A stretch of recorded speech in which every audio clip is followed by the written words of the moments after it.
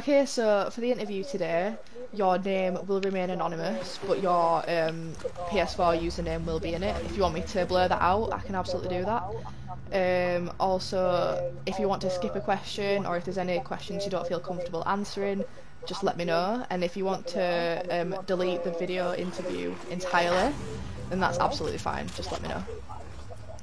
Okay, that's fine. Okay, so just plain and simple to start off with, what was the first game you ever played? I think it was Crash Bandicoot for the PS1, I think. Okay. That's great. Do you know when you played that? It was when I was younger, like 7, 8 year old. Yeah, I thought that. Okay, so which game that you've played do you think has the best art style and why? I'm gonna say World of Warcraft. I haven't played it a lot, but once I have played it, it's been like the best for just the art style in general, because each world just feels different when you go into one. They're all different and unique, and they're obviously based off the characters that are in World of Warcraft. Like the bright colours, there's loads of different things. You just feel you can immerse yourself in that world because of how realistic and how good the art style actually is. Great. Oh, that sounds really good. So does the art style of the game persuade you to play it, and if so, why? Yeah. If the art style is kind of drab and dreary, I'm not going to play it. But I'm normally huge on like cartoony game styles, and also I like things like Super Mario Kart. I played that for years. Crash Bandicoot I played for years. But also I do like realism as well. That's very important to me. Because if a game's not realistic or like good looking, I won't play it.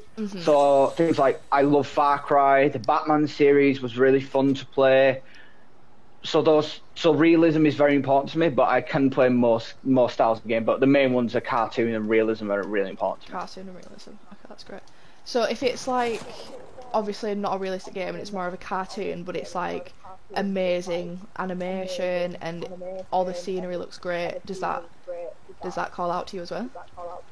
Yeah, definitely, 100%. If the art style's good and the artwork's good, it doesn't feel tacky or not good, then I won't bother. But if it's good, say like Crash Bandicoot's always been really good and appealing to me, so I always come back to that game, especially Mario Kart as well. I always come back to that, just how good it actually is. Like things stick out to me, like Bowser's Castle, things like that, and Rainbow Road have always stuck out to nostalgic, you know. It brings back like memories of me when I was playing as a child, and I can just play it all day, every day. Yeah, great. Okay, so do you know any artists or animators that have contributed to games, and if so, who are they? Not really. I normally go towards like just the game itself. I see trailers of a game that looks really cool, I will just buy the game based on that rather than who actually made it. But I do know of a couple like company that's done open world games. Okay. They're called Bizarre, I think they're called. They create like amazing art worlds that are full of art and colour. It's really good. They're really, really good at the craft, and I feel like they've mastered it over time with years of experience of doing those sorts of games. Yeah, they're it's new really technology good as well, isn't it? So. Yeah, the next generation consoles does help that, because the more technology advances, the more the gaming industry gets better with the graphics and stuff. The more better open world and art designers are going to be so much better at their craft. 100%, I agree. Oh, let's just kill this person before we carry on. Yeah, I got him. I need a med up badly. Okay, that's fine. Okay, so what do you consider to be good game art? I'm gonna say good game art is a game art that sets the mood for the game. So if the game's gonna be sad and upsetting, it needs to be dark, moody. It's gotta be like very bleak and dim. Or if it's gonna be a happy game, I want there to be bright lights. It's gotta be flashing. It's gotta be very like upbeat. So it's gotta the game art sets the tone for the rest of the game. If the tone of the game doesn't correlate with the game art, it doesn't appeal to me really, because like if a game's bright and colourful and the game is got a dark story to it, then it's just pointless. Yeah. It doesn't make sense. There needs to be a correlation. the mood of the game art around the mood of the game has to reflect in the game art around it. Yeah. That makes sense? So it's quite important within a game. It actually sets the mood, doesn't it? Yeah. Yeah. Okay. Cool. So what would you actually consider an in-game enemy or boss to look like? Ooh. I've played a lot of them. I've played a lot of games with a lot of bosses in them. I can tell you for a fact that they do vary depending on the game.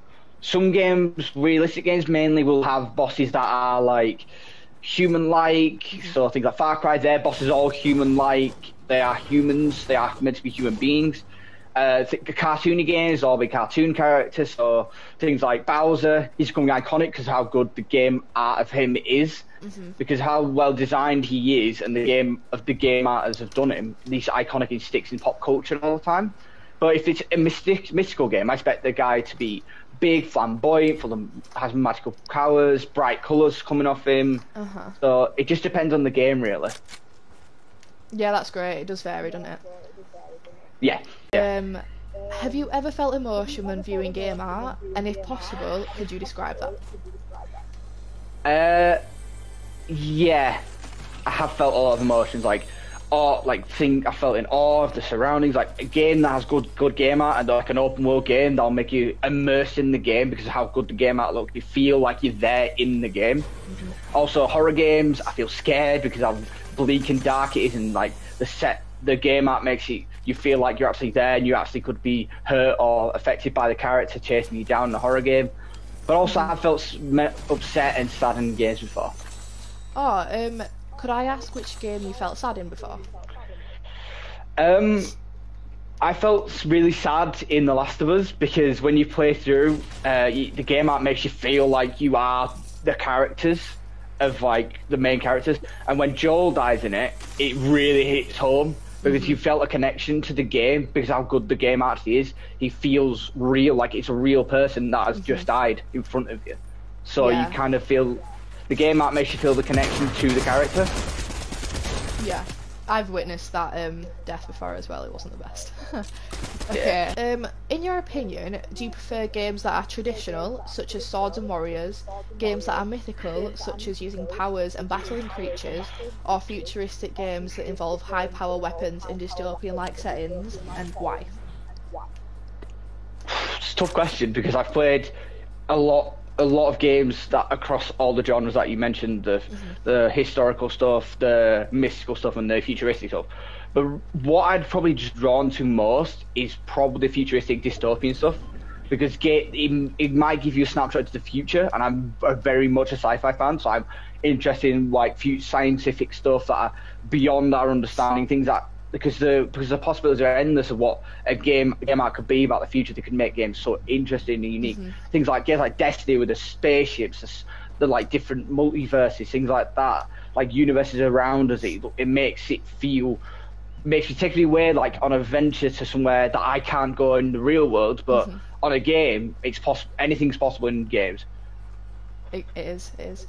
Game art is really powerful because obviously it's fictional, and a lot of people with games they go there to escape reality, and I think that's amazing. But that's the main drawing power. Obviously, on the topic of sci-fi, I can see that your skin is a Predator, so I can definitely tell you like sci-fi. I do, yeah. I'm a big sci-fi fan. I love Predator, I love Alien, I love all the sci-fi films, like these staples like Blade Runner especially. That if they made a Blade Runner game, it'd be amazing because of how good Blade Runner is. It's just such a good influence. I could see the influence of Blade Runner everywhere with how some games look like Blade Runner, because how that set the trend for people about futuristic stuff. So obviously it was in the 1980s when Blade Runner came out. So they set in the 2049. So it's very much a case of it's based on their idea of like how the future could look. Right.